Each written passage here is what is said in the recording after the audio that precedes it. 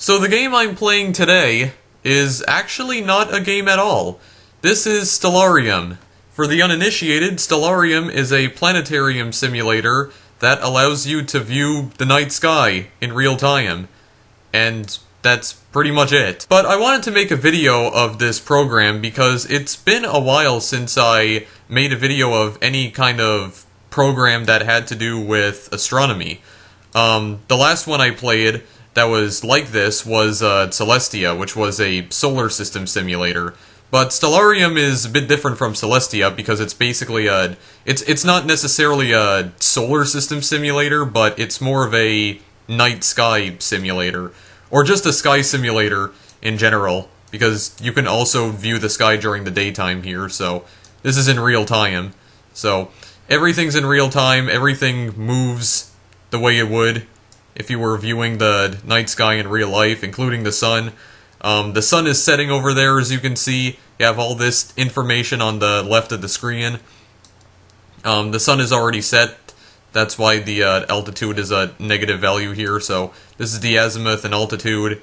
Tells you how high the sun is in the night sky and whatnot. And I'm not really sure what all the other stuff means except for the distance and apparent diameter. So yeah, there's a lot of stuff to get to in this game, or that I want to get to. So because I don't want to ramble too much at the beginning of this video, we're just gonna dive right in here. So you can move your cursor around here to look around. Well, you can left click and then drag your cursor to look around. So you're in this field here.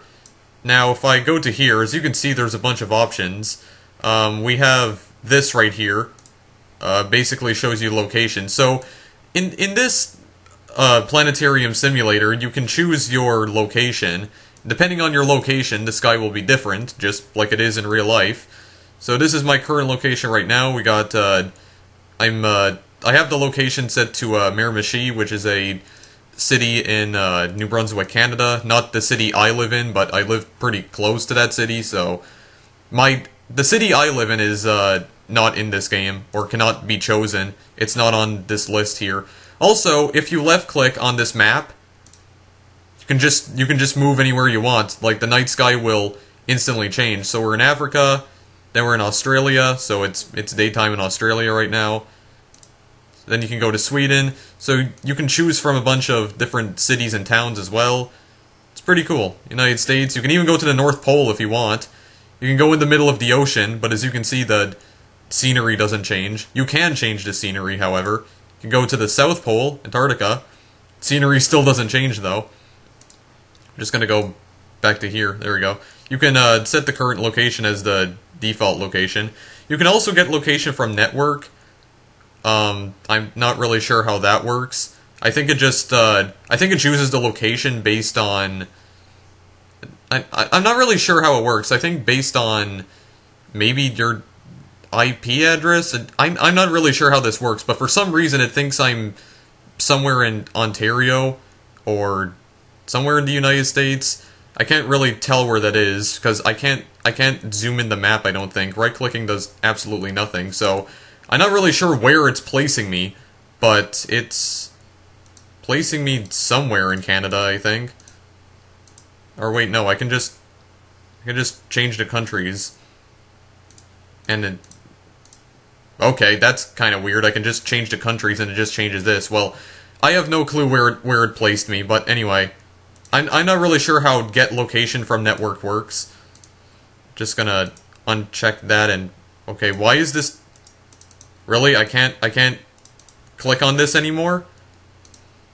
Okay, well, we're only like 5 minutes into this video and already everything's getting screwed up here. Let's just keep it at this. Doesn't matter if it's the default location or not. So you can just kind of look around. You got the moon. Now you can zoom in. You can zoom in by scrolling the wheel on your mouse. Jeez, I am not explaining things very well here. But you got the moon. It's just moving very slowly in the night sky. There's also a telescope view. Yeah, ocular view. So you're basically viewing the moon through a telescope. You can change the magnification as well. We got 12.5 times magnification, which translates to a field of view of just 8 degrees. So then we have the 80 times magnification. So you can choose between different telescopes. This is the 80 EDF. This is C1400. Not sure if that refers to like real types of telescopes, but I'm not even sure what this is because I didn't bother messing around with this stuff. Celestron Microguide. Not sure what that is. Ocular 0, Ocular 1. Okay, 40 millimeters, 26. Not sure what this view is exactly. I know this is the different telescope view. Oh, it's slowly moving out of view here. Okay.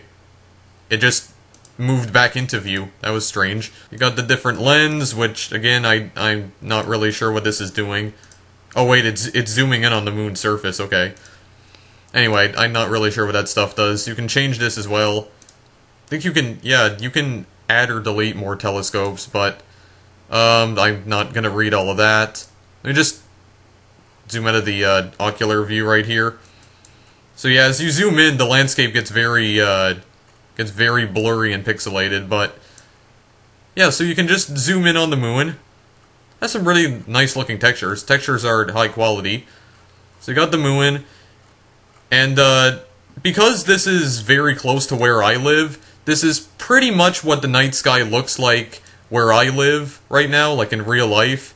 So I wanted to make this night sky look as accurate as possible in terms of where I live.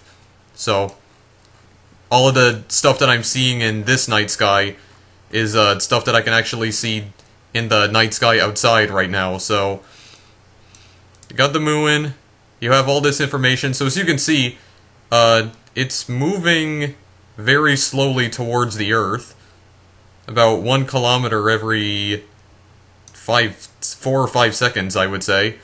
It's ascending because this value is going up right here. Also, the reason the altitude of the sun is negative is because it's below the horizon. So where I live, the sun has already set, and it's pretty dark outside right now, much darker than it currently is in this simulator.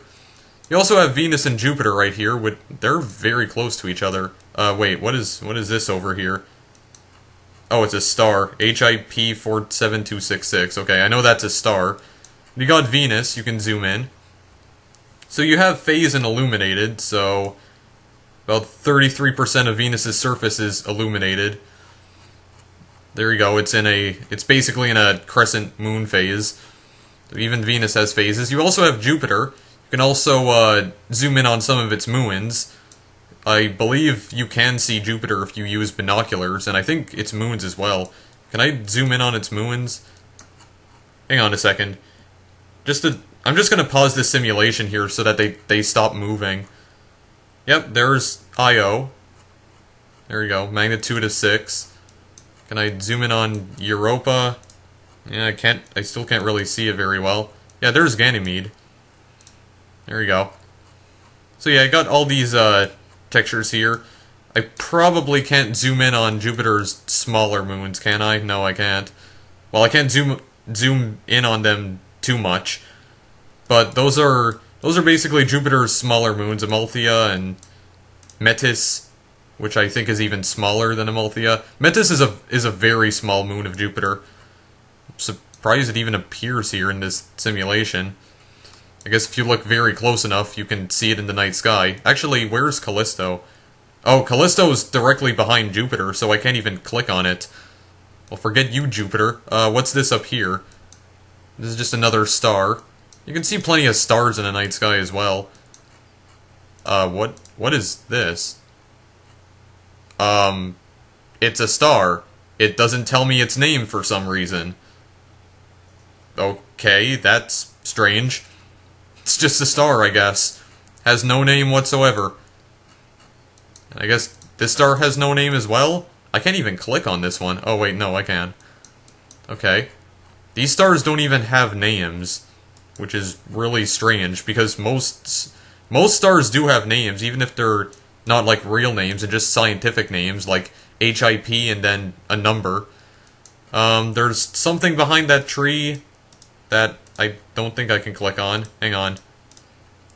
If I zoom out a lot here, yeah, you can zoom out pretty far here. 235 degrees. Yeah, for some reason, if you move the camera around like this, you can, yeah, you can make it go insane. I don't even know what this is. It's like we're looking at the night sky through a hole in the ground or something.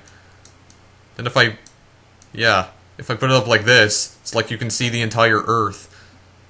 That's really strange. Really strange field of view. Messing with my mind. LDN, I'm not even sure what these things are. Oh well, they're dark nebulas, it tells me right here.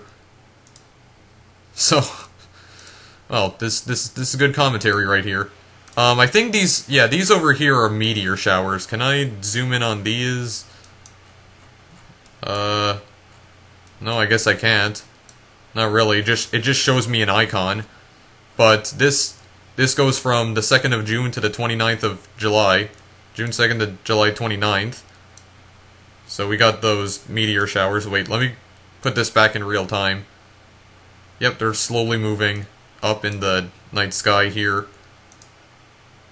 But other than that, it just shows an icon. It doesn't show, like, the actual meteors or anything. Let me fast forward this so we can actually see the rest of the night sky here. There we go. This is what the night sky is going to look like at 1 o'clock tonight. I think you can see more stuff in the night sky. Yeah, here's Saturn. You go to Saturn here. Pause the simulation so that you can zoom in on it without it moving. You got Titan. Yeah, you got the moon right there. Okay. A sky in the background is flickering for some reason. Can I zoom in on Saturn's other moons? Yeah, I can zoom in on this one. Tethys, I'm not sure how you pronounce that. Rhea. There we go. Can I zoom in on Enceladus? No, I can't. It's too far away. Or too small. Dione, yes. So there you go. You got Saturn. Got its rings. It's a very high quality texture right here. What would this look like through a telescope? Oh, this doesn't look good. No, even with a telescope you can't really see it all that well. But with the lens, have even more magnification, and then its rings start to come into view, which is pretty cool actually. If you use another ocular, increase the magnification to 368, then you can really start to see Saturn. Okay. So I guess that's how these things work. Ocular, telescope, and lens. They increase the magnification of the telescope right here. Okay. I see how that works now. I didn't know what these things did, probably because I didn't bother messing around with them. This is a crosshair, I was just about to say. What is this thing? Image sensor frame. Whoa, what did I do? Okay. I'm not sure what I even did there. Okay, I don't know what any of that means. What is this? Telrad site? Okay, I guess just... yeah, this thing... I can zoom out. Oh, I can move this thing. Okay, I guess this is where I'm targeting or something. Target Saturn with this. Let's look at some of the other options here. So we got the constellation lines, shows you the constellations, the constellation labels. You even have the constellation art, which is pretty cool here, but I don't think I'm gonna enable that for now. Also, I'm not sure why the icon for the constellation art is like a guy with a star for a head. I mean, look at that. You see that icon down there? Don't know why it's like that. The equatorial grid. I hope I'm pronouncing that correctly. The azimuthal grid, I don't know if I'm pronouncing that correctly either, but I don't think I am. So, I'm not really sure how any of that stuff works. And you can do this. Switch between equatorial and azimuthal mount. Also, why does the landscape look very foggy all of a sudden? Oh, okay. I'm at an angle here. Okay, that just looks weird. Don't do that. What is this over here? Oh, this is a planetary system. All right, zoom in on this. 91 AQR, 91 Aquarius. All right, so I think this is an exoplanet. So, effective temperature of 4,665 degrees Kelvin. Wait, I am, okay. That's the star, but this is the planet. So it has the mass of 3 Jupiters, rotates at about 181 days. So, or is that the orbit? I'm not really sure. Doesn't say what its radius is. And it was discovered in 2003, so this is a more recently discovered exoplanet here. So this is Psi 1 Aquarius. Here's Psi 2 down over here. And Psi 3. Does this one have planets? Doesn't look like it does. This one looks like a blue star here. Psi 3 Aquarius. Yeah. Oh, wait a second. I know why it's flickering, because I have twinkle enabled. Yeah, there's more settings right here. Stars, absolute scale, relative scale, Milky Way brightness. Yeah, we got the twinkle right here. It's because I have the twinkle enabled. That's why it's doing that. If I disable that, yeah, it doesn't do anything. Can I increase this? Okay. Okay. I can decrease this a lot. That star's having a party or something. Okay. Don't want that strobe effect because I don't want people getting seizures from this.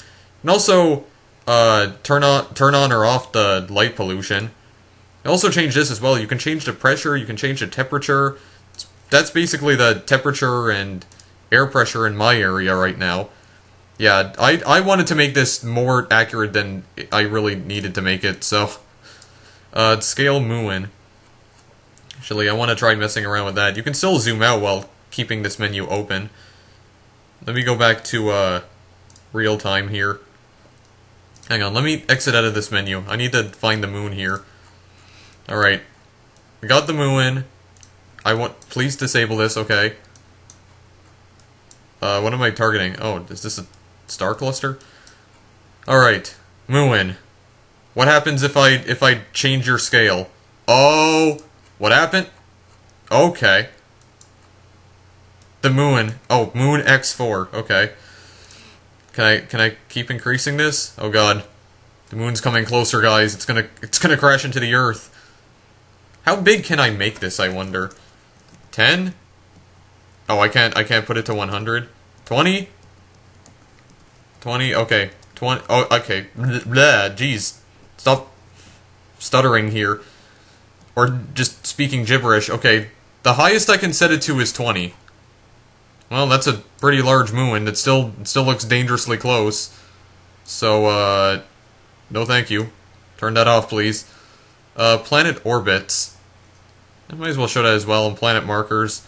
Auto-select landscapes. Wait. Is this gonna change the landscape just based on where I am? Because this landscape is like somewhere in France, is located somewhere in France, so... Okay, I guess it didn't change it, but you can change the landscapes. We got different landscapes here. We even have Mars. You have the Mars landscape right here.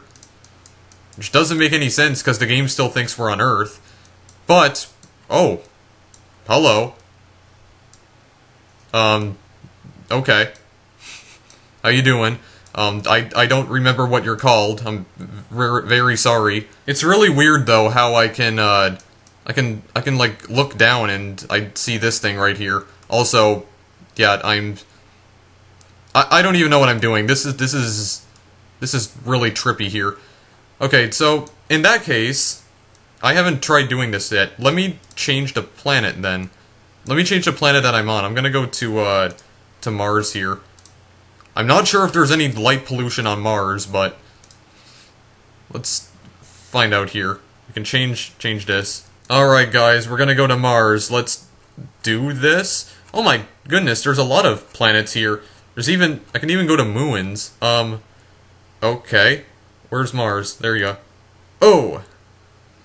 Alright, we have different locations on Mars here. You can go anywhere? Yeah? Oh, okay. It's nighttime over in this part of Mars. There is no Canada on Mars, I'm pretty sure. It's really weird how it's doing that. Wait, what happens if I get location from network? Okay, no, it doesn't change. All right. Let me look right here, I guess. Alright, what can we see in the night sky then? Okay, it's still daytime on Mars here. When does the sun set? The sun only sets at 6 in the morning. Well, geez. That means the middle of the day, it's nighttime. Well, that's strange. Then again, this is universal time, because I highly doubt Mars has time zones. I don't know, are there time zones on Mars? I have no clue. Well, there you go.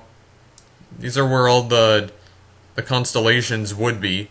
So let's go back. Let's look at this here. Okay, so what does the night sky look like on Mars? Let's find out. So well, we can still very faintly see the Milky Way. I wonder if we can see Earth from here. Hang on, this night sky's a bit too cluttered here. Get rid of the deep sky objects for now. Don't get rid of the atmosphere. Yeah, you can also get rid of the ground. So there you go, no ground anymore. I'm just gonna put that back. Jupiter's underneath the ground. Well, there's one of Mars's moons, Deimos. I wonder if, wait, can I see this with the telescope? Yeah, there we go, the 368 magnification. So I can see it here, using the different lens and oculars. What if I just like normal? Okay, I can still see it even if I don't have these things right here, just through a normal telescope. That's pretty cool. So, it's what you would see on Mars with a telescope. What else do we have here? We have Neptune, but I highly doubt we'd be able to see it from all the way over here, even with the telescope. Oh, we kinda can, just looks like a faint blue dot. Not much, though. Where's Earth? I want to see if we can see Earth from here. Is Earth anywhere in the night sky? Let me disable the ground.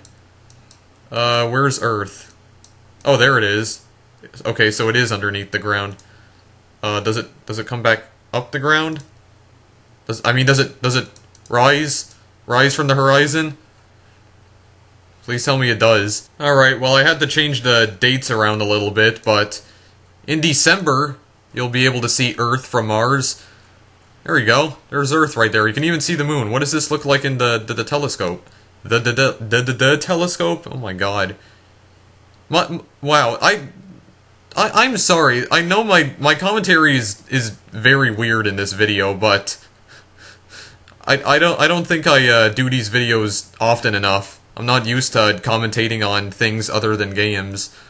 This is still pretty cool, though. This is a pretty cool program. I like this. Besides, these kinds of programs are what got me into astronomy in the first place. That's why I'm so interested in astronomy. It's basically programs like Celestia and Stellarium, well, mostly Celestia, that got me into astronomy, because I already mentioned that Celestia was the first solar system simulator I ever used, at least I think it was. I do remember using another solar system simulator, but I can't for the life of me remember what it was called. So you can't really see Earth all that well, it just appears as a blue dot, even with the magnification. The 368 times magnification, so can't see Earth all that well. But of course we can zoom in like this, and then we can see it. Oh my goodness, how you doing? There you go, there's the Earth. What about the moon? Can we see the moon from here? Zoom in on the moon. There we go. Yeah. How you doing? That's pretty cool, though. I wonder if you can see the other planets. Well, you can, but like you can view the planets from Jupiter. The only thing is that Jupiter does not have solid ground, and because of that, it just looks like this. Yeah, as you can see, there's nothing here. It's basically gas. That's all there is here. It's just gas, because Jupiter does not have a solid surface. So let's see here. Let me change this to Jupiter. Darn it! Go to location and switch this to Jupiter. Here we go. All right. So there's Jupiter. Let's go right into the Great Red Spot. Let's see what it looks like from here. Also, there's no Canada on Jupiter. I know that for a fact. Alright, so the Great Red Spot is located at 20 degrees south, 46 degrees west on Jupiter. Alright, that was something I didn't know, actually, so now I know where the Great Red Spot is located on Jupiter. Where it's located exactly. Let me, change this a little bit here. Well, it would appear as though Earth stays below the horizon on Jupiter, because all I'm getting right here is a negative value for Earth in Jupiter's night sky here. Well, that's unfortunate. Or am I getting a negative value? Hang on. See if this changes. It's like a very drastic change, though. It's like it gets really high. It starts increasing a lot, but then it decreases a lot. That's really strange.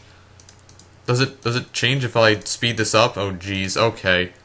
Hang on, I'm gonna do that off screen because I don't want to give anyone a seizure with this. Well, we have Europa in the sky here, and some of Jupiter's smaller moons have to look straight up in order to see them. What about the telescope view? Oh, this is a really nice telescope view, actually. And this is pretty good. You can see Europa really well. Of course, you probably wouldn't be able to use a telescope on Jupiter. Jupiter has no solid surface. You basically fall right through it. All right. Yeah, I can just see it normally. There you go. It's pretty good. Let me switch this back. There we go. 368 magnification. What am I doing? What did I click on? Okay. So you got Europa. So you can see Europa pretty well. Oh yeah, you can see Europa really well now. So there's Europa's surface. Slowly moving through the sky. What else can we see here? Callisto. It's another one of Jupiter's moons. Can I see this with the telescope? Yes, I definitely can. What does sunset look like? Actually, that looked pretty cool. What else can we see here? Wait, what about some of Jupiter's smaller moons here? Metis? I don't sure how you pronounce that. Okay, I don't think that's what Metis really looks like. I mean, I don't think Metis is has a spherical shape like that, but I don't know. Not much is known about Jupiter's smaller moons. What else do we have here? Yeah, Amalthea. We got that's what the surface of Amalthea looks like for sure. Actually, you know what? Let me go to Amalthea because I know I can. Is it on here? Yeah, Amalthea. You can actually go on Amalthea's surface here. So, how about... Wait, what's going on?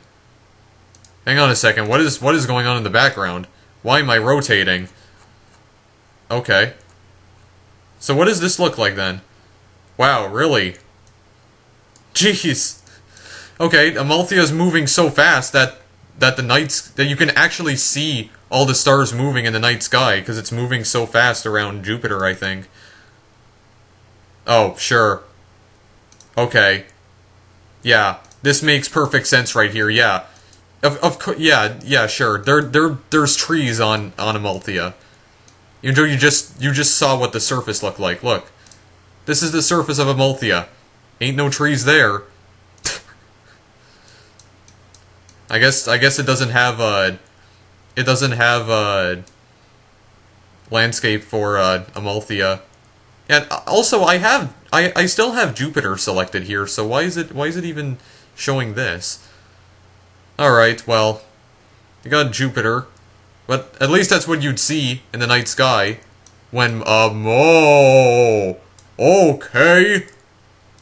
Well, that's terrifying, just seeing a gigantic planet right up in the night sky like that. I mean, could you imagine, you're just looking up in the night sky and all of a sudden, out of nowhere, you just see Jupiter looming overhead. I'm gonna be honest with you guys, that would freak me out so much. I mean, that would still look pretty cool, but at the same time, that would freak me out. Like it just did a few seconds ago. That's actually legitimately terrifying. Because it looks like it's going to crash into the planet, that's why. Looks like it's going to crash right into the ground. That's actually legitimately terrifying. Also, how did I click on... How am I clicking on things behind Jupiter? Darn it. I just... Click on Jupiter, please. Okay. How far away is it? 182,000. Yeah, that would definitely be terrifying. Okay. Let's change this here. Let's go to the moon. Yeah, we have Jupiter on the moon. Let's change this to the moon here. I'm gonna be ending this video off really soon because I don't have a lot of time to record anyway. I don't have a lot of time left to record. Where's the moon? Also, the moon's not a planet, just for the record, and neither's Namalthea, but... let's go here. I don't know where here is. But, there's the sun, Mercury, Venus, there's Earth. You can see Earth in the night sky.